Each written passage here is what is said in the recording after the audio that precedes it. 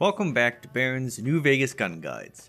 In this episode, we are hot on the trail of the Gauss rifle with the other powered armored enemy solution. Developed by the United States instead of Germany or the Chinese, the Pulse line of weapon have an interesting history in the Fallout series of games. Much like the recharger weapons we looked at earlier, they all harken back to the 50s pulp sci-fi look of energy weapons, with large bulbous shapes and lightning accumulators or vacuum tubes strewn across the casing. Fallout 2 was the first time pulse weapons were seen, as it was the first time the player would encounter powered armored enemies. The YK-42 Bravo pulse rifle and the YK-32 pulse pistol emerged from the wastes around 80 years after the Vault Dwellers' original expedition and exile to the wastes. In the California wastelands of the mid-23rd century, there was much call for the pulse weapons, although as a quirk of how the game engine worked, these pulse weapons utilized purely electrical damage, a damage type that did not survive the transition to 3D. It did not work like the pulse grenades that did a special EMP damage that was useless against anything but a robot. Electrical damage was a different beast altogether. Combined with the weapon penetrate perk inherent to the YK-42 Bravo and the YK-32 weapons, the electrical damage also did quite a bit to armored foes, and unarmored ones, with few exceptions like the floaters.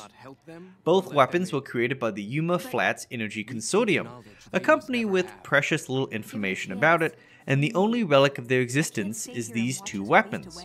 But it is likely they were contracted by the United States Army to develop these weapons to counter a proposed threat of Chinese reverse-engineered power armor, or if the Chinese would develop one of their own.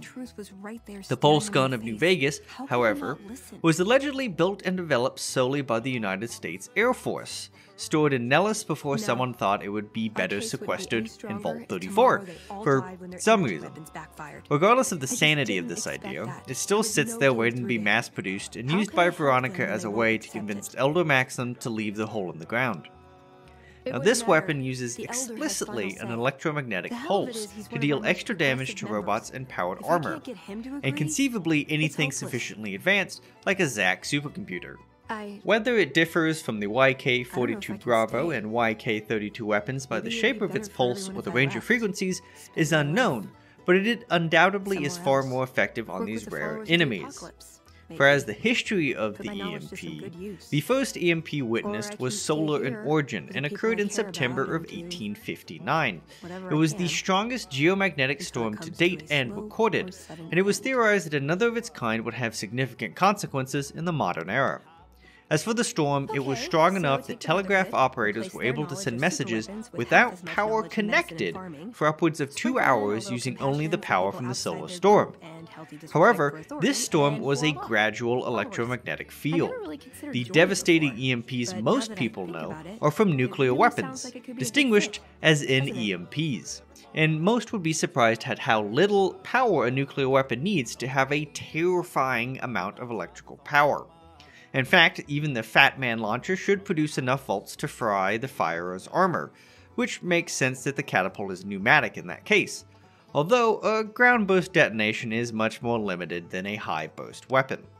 However, an air burst weapon can create a lightning bolt strength field, meaning everything on the ground suffers damage equivalent to an ungrounded lightning strike, but it hardly damages organic life at that range, which is tens, if not hundreds of kilometers from the epicenter, much further than the actual nuclear blast. Ideally, the pulse gun is able to harness power more akin to that, as it leaves robots on the edge of mechanical life in a single shot. Now, at first glance, the pulse gun looks like nothing special. It only does 5 damage per shot and requires 5 small energy cells to shoot each pulse, making it worse than the BB gun and a total ammo glutton. It suffers from the same problem as the earlier pulse weapons with its low magazine, and in this case 5 shots or 25 cells, but its extra damage to robots and power armor make it very exciting. At plus 250 damage to robots and plus 110 damage to working power armor, it blows almost any weapon out of the water for damage. Comparable to the Gauss rifle for power armor, and even using the same number of cells, although small energy cells are cheaper than microfusion cells, it fits in a much smaller package.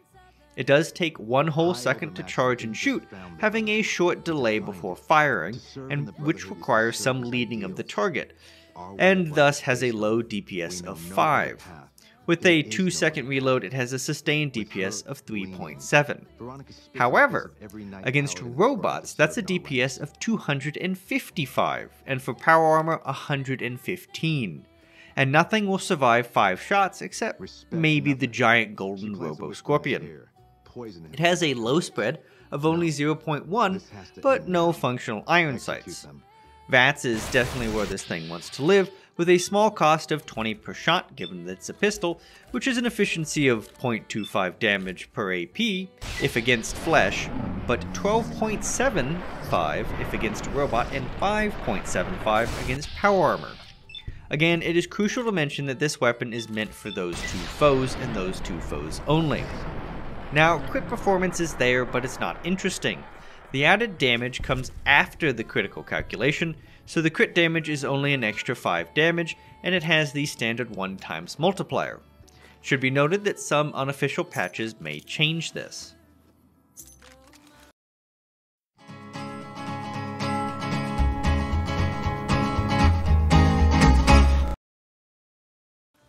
Now, the pulse weapon is a strange one, having a very small choice of targets, but will trivialize any combat with those enemies as long as the power-hungry beast can be fed.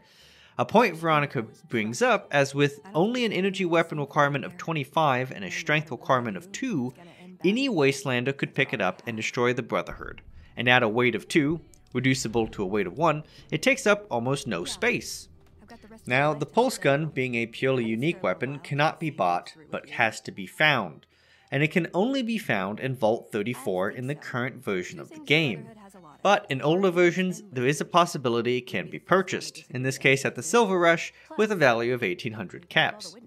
Now, given its status as unique, it's no surprise that it doesn't have any mods, and it is found for free as long as you can get the 100 lockpicking to open the footlocker it's in, and you can survive Vault 34. For what it's worth, the weapon is standard durability for an energy weapon. At 495 standard, 584 bulk, 329 overcharged, and 195 max charge, it is nothing new.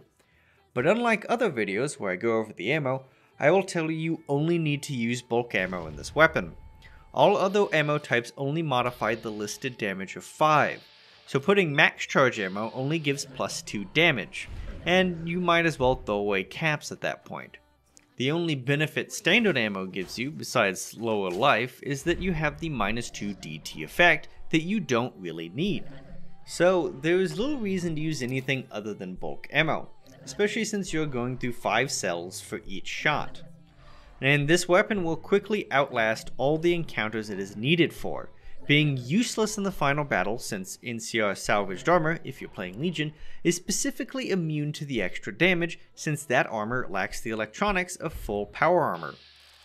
Now this weapon is one of the optional centers of Veronica's loyalty quest, being very glitchy even in fixed or modded versions of the game. For note, it should only be picked up with her and with her quest, if you can help it. But if you are planning to kill the Brotherhood, go ahead and pick it up by yourself while doing one of the several quests in Vault 34. It requires running through the whole thing, so prepare your close quarters weapons and rat away. Now in conclusion, the pulse gun is the perfection of its intended goal. Like Gauss rifles, transitioning between the isometric games and the 3D, it has gained monstrous power, but at a terrible cost. They both share a terrible ammo cost, but the pulse gun has a limited choice of targets, even more so in the Mojave. Although, if you're using Tale of Two Wastelands, it is king in the capital wastes, with all of its enclave and rogue robots. In the Mojave though, it is outclassed by the genius of the Big Empty, and their improvements on the formula. In reality, you won't have this gun when you need it, so when you have it, keep it on your person. You'll thank yourself later.